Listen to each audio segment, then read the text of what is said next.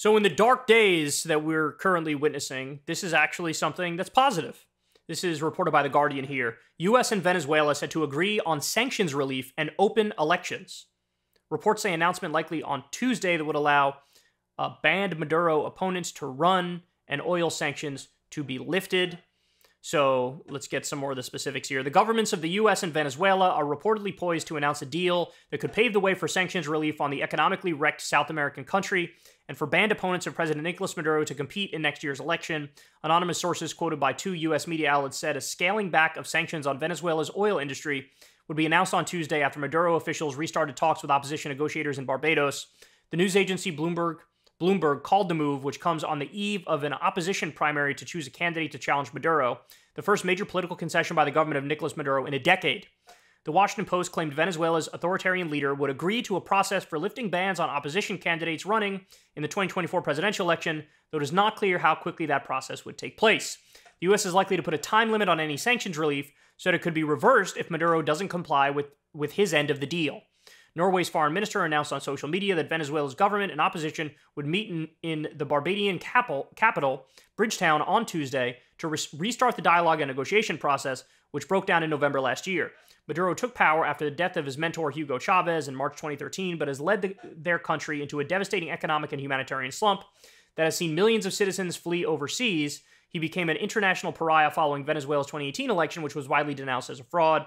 So, by the way, look, a lot of his own decisions helped wreck his country, but at the same time, there's also been tremendous U.S. economic sanctions on Venezuela, which also have a colossal impact on civilian populations. So let's be clear about that. Now, the U.S. wants that oil, and that's why we made this deal, and that shouldn't surprise anybody. If you look at the situation with Russia and Ukraine, that's one reason we want to make sure we keep the oil flowing. If you look at our currently tenuous relationship with Saudi Arabia, where we're everybody's waffling on it a little bit, that's another reason we want the oil. So it's sort of out of desperation that we're like, well, we can go to Venezuela and try to get some of their oil. So it's kind of a political necessity that we do it.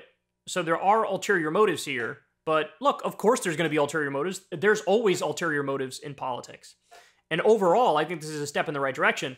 Now, do you trust Maduro and take him at his word? No. But that's why this deal is structured where they're not taking him at his word.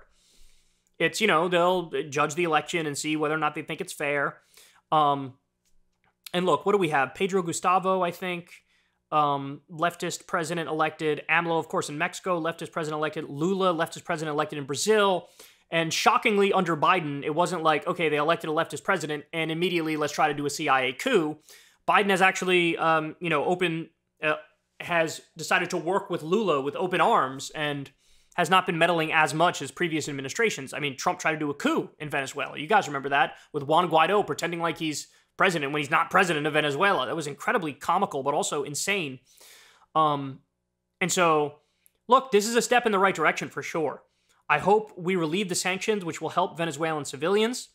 And outside of that, whatever sort of business deal we make with them, it is what it is, and I'd rather have an open business relationship than I would anger and hatred and vitriol and sanctions and an embargo and being on the verge of a coup and all the negative other things that have happened and may continue to happen. But whatever got us to this place, being pushed in a corner when it comes to oil production, I'm happy that we're here. I think we should do the same thing vis-a-vis Cuba. And I think we should continue to make peace deals all over the place as much as humanly possible. So definitely a step in the right direction and much welcome news at a time when everything is dark. Hey, y'all, do me a favor and like and subscribe. It helps out big time in the algorithm. Click the bell as well for notifications when videos drop and watch that video on screen right now. You know you want to.